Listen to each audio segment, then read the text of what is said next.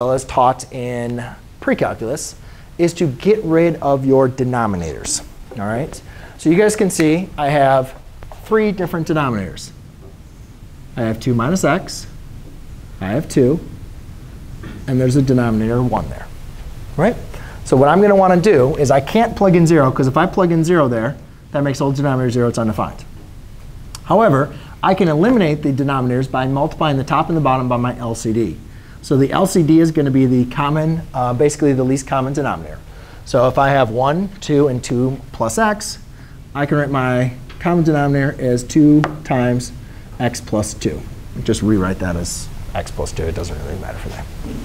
OK? So that's going to be my common denominator. And I don't really need to write 1, because 1 obviously divides into it. But x plus 2 divides into that, and 2 divides into that, because they both limit. So now I'll multiply the top and the bottom by 2 times x plus 2. OK, now watch. Oh, and you got to remember when you're multiplying this numerator, this complex fraction, you got to remember you're multiplying the top and the bottom. So a lot of times we'll just write it twice. OK, you're multiplying basically every term. When you're trying to get rid of your fractions, you're multiplying everything times your LCD. So what happens when I multiply 1 over 2 plus x times 2 times x plus 2? Well, these are the same. They're just switched around. So since this is in the denominator, that's in the numerator, they divide out to each other, right? So that's going to just leave me with 2. And then minus. Now here, you can see that the 2's divide out.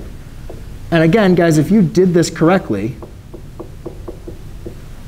your denominators are always going to divide out, right? Because by choosing the LCD, you're choosing numbers that your denominators divide into, right? So if you don't get rid of your fractions, then you obviously did something wrong.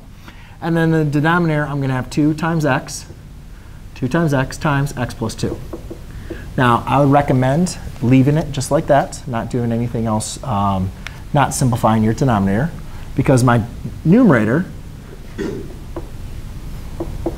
apply distributive property,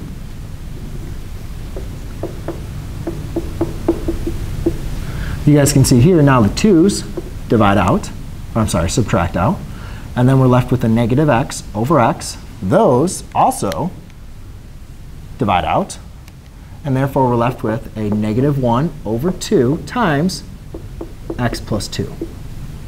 Now, after simplifying this, now can we directly substitute? Now can we directly substitute? Yeah, now it's perfect, right? We just had to simplify this a little bit. Simplify as x approaches 0. So we're just going to plug that in.